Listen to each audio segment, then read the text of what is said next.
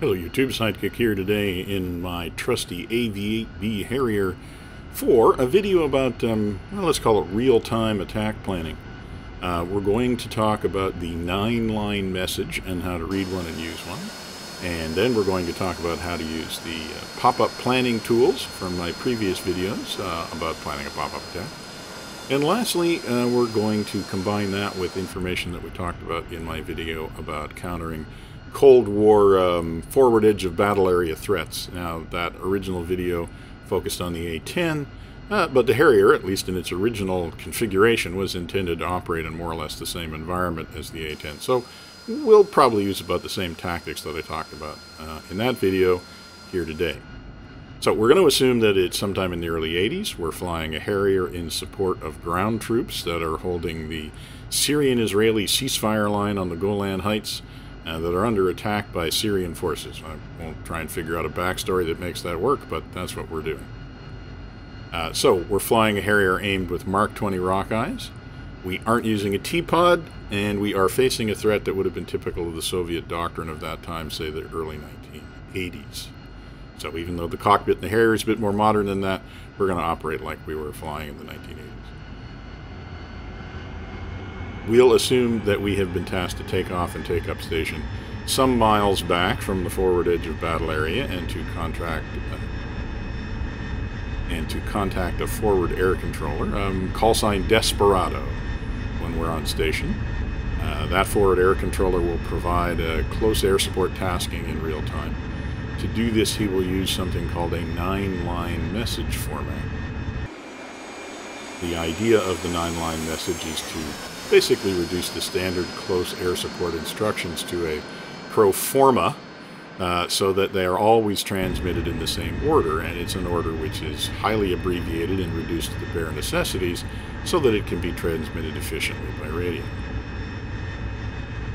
Here's the 9-line format. 1. Initial point. 2. Heading. 3. Distance. So if you put those three together, they basically amount to the forward air controller basically talking you directly onto the target by specifying exactly where you should start, what direction you should head, and how far you should fly in that direction. Line 4 is elevation, and 5 is description, and then 6 is actually target location. So note that the target location is actually quite far down the list. This may seem odd, but actually it points out that the format was probably developed kind of with the assumption that the forward air controller would direct not only the target but the attack itself. So a full 9-line will actually tell you exactly how to fly your attack and then where to look, the elevation, and what to look for, the target description. And then the target location in this case could actually also be presented just as a reference to some obvious terrain feature. So if you think about it, this is a very sensible way of directing an aircraft onto a target in the days before digital onboard targeting systems. The pilots would have needed to be talked onto the target once they were pointed at it from their initial point. Now, though I suspect it's much more usual for targets these days to be specified using a grid reference or lat-long coordinates, and then leave the pilot to choose his own detailed route in and out using his own onboard navigation and designation tools. So the last 3 lines of the 9-line are mark type, which indicates how the target will be marked for the pilot, usually with smoke or laser designation. The 8th line indicates the nearest location of friendly forces to ensure against friendly fire mistakes. And 9, the 9th line finally specifies the egress route that should be taken. And this is pretty much included essentially, I think, to provide airspace deconfliction, because the FAC may be managing multiple assets and there may be neighboring forward air controllers that are also managing airspace, and so they need to make sure that they stay out of each other's way.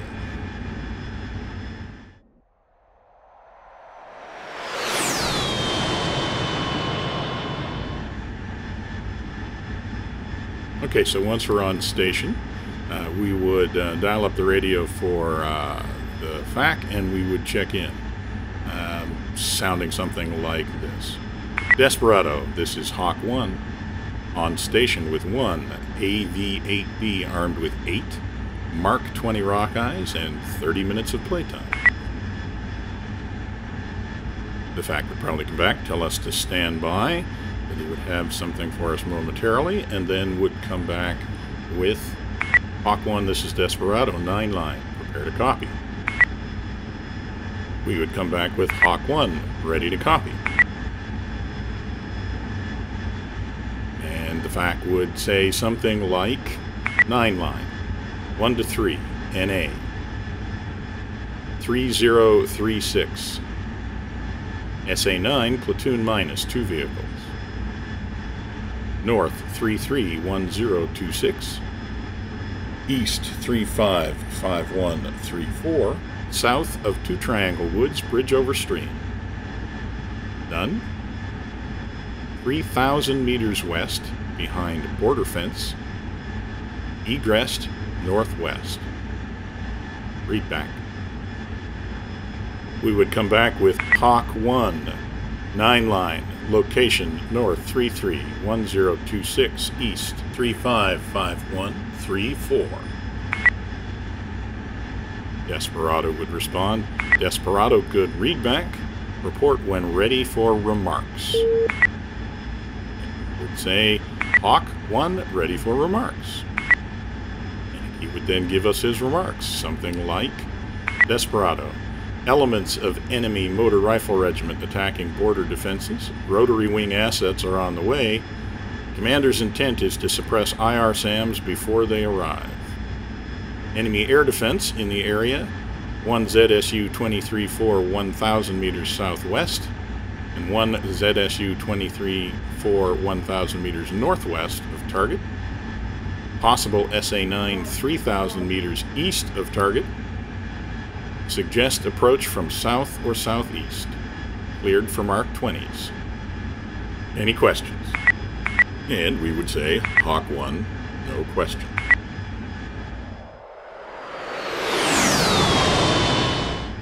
Okay, so there's actually been a few things going on in the background here, but let's just first get the 9-line target location into our navigation system. So we're going to hit data. Then we're going to hit 77, and that will bring up add a new waypoint, which is going to be waypoint 4, and then we're going to start putting in the data. We'll start with the elevation, and then we're going to go to position, and when we do position, we start with the north, long latitude first, and just checking it here. So we hit north, and then we hit the north coordinates, all 6 of them. Enter. Now we have to hit the longitude coordinates, so they're going to be east. Put them in. Got to remember to start with the leading 0. Oops, wrong. Clear that. Checking my notes here. All right, clear that. Let's try that again. East 0 3 5. There we go. 5 1. All right. Okay, so now we have the coordinates in, and we can actually see the target there on the screen, and it's off. It's a little bit behind us now, off to the right there. So we're going to have to turn around. Turn off the autopilot here. We're going to have to turn around and start thinking about how to approach that target. So let's talk about some of the things that have been going on. You may have noticed that the radar warning receiver has been beeping at us periodically. There is clearly a SAM radar, it's a fire can radar out there. It's probably an SA6 site. So we're going to have to do this attack with a low-level ingress. We need to think about that. As well, we need to think about the instructions in the 9-line, including the comments about the other anti-aircraft hazards. So first of all, we're just getting ourselves set up. Now we have 2 vehicles that we want to hit, so we're going to give a pattern of 4 Mark 20s with 50-meter spacing. Now we know they're out there somewhere.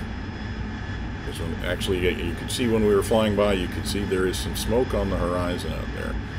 That actually seems to be in the target area if we take a look at our map and sort of cross-reference it from what we can see. So there's the Sea of Galilee coming up on our left front. By these clouds, we should be able to look back and actually see the target area. And now we want to start planning our attack and figure out, essentially, if we're going to come in from the south or southeast, it means we're going to come in starting from the Sea of Galilee, probably. So that's going to be where we start our run from.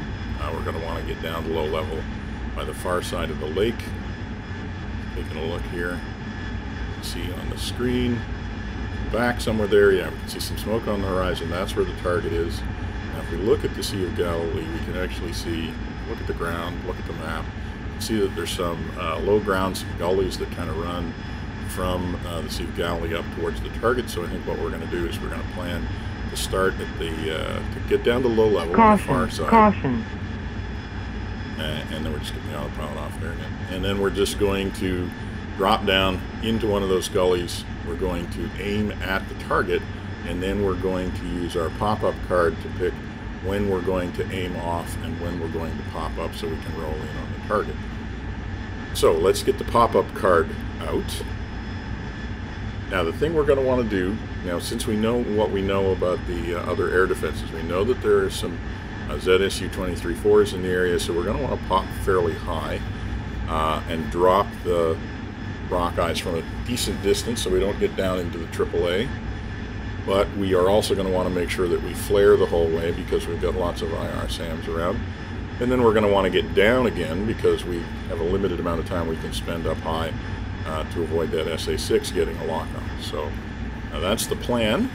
Okay, in order to avoid the Shilkas, we're going to use a fairly high pop-up. We'll use 10,000 feet. Let's use the medium section of the card, so we're going to aim off when we're 7.2 nautical miles from the target, and then we're going to pull up when we're 4.5. Okay, if you want to know more about how we came up with that pop-up card, you can look at my earlier videos about pop-up planning. So we're just about to the point where we got to turn in and aim for one of those gullies on the far side of the Sea of Galilee. Do some final checks to make sure that we have our armament set up properly. Everything's looking good. Yeah, gonna be one of those gullies right at the end. Let's get ourselves turned in and aimed on.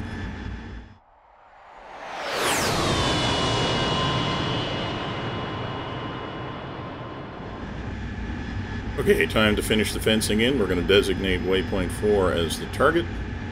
Just check to make sure everything's good. Then we're going to master arm on. Now we're going to owe Desperado a radio call here. Let's take a look. So we're traveling 500 knots, a little bit more than 480, which would be 8 nautical miles a minute. So probably by the time we reach the corner, we'll be a little bit more than 2 minutes out. So we will give him a call at that point and let him know how far away we are. So we're getting down. We're going to hang a left as the gully hangs a left up ahead there. Keep getting down low. And once we make the turn, we're just going to aim directly at the target, start monitoring the distance so that we can aim off at 7.2, pull up at 4.5. Desperado, Hawk 1, 2 minutes. Keep turning until we are pointed directly at our target. Here comes the target. And so now we're on target. Get us in air to ground mode. Once again, checking that the master arm is on.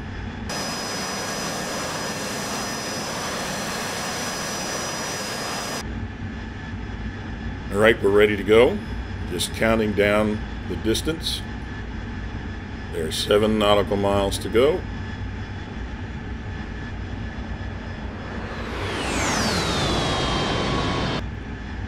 Staying nice and low, keeping the speed fairly high. We'll push it to the limit as soon as we do the turn off there. And for the smoke on the horizon.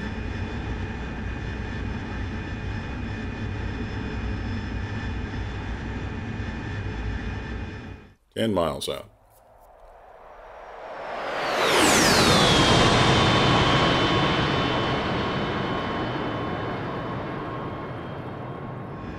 Turn-off point's going to be just over this ridge. I can see the smoke now to the left. Here comes the turn. Pull up, pull up. Desperado, Hawk 1 in from the southeast.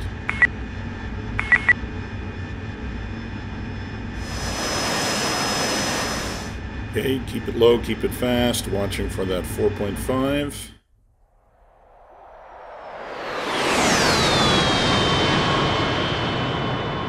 Up over the border fence.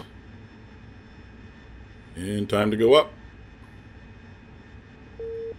Smoke to the left. That must be where the engagement is.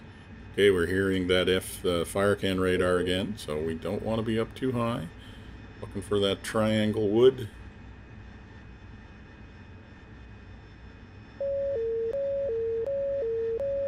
Okay, those are the Shilka radars. There's the target. Okay, there we see the woods, the two triangles. That's good. That's our target right there. Stay on the target. Flaring, flaring. One missile missed. Bomb's gone. Pull out.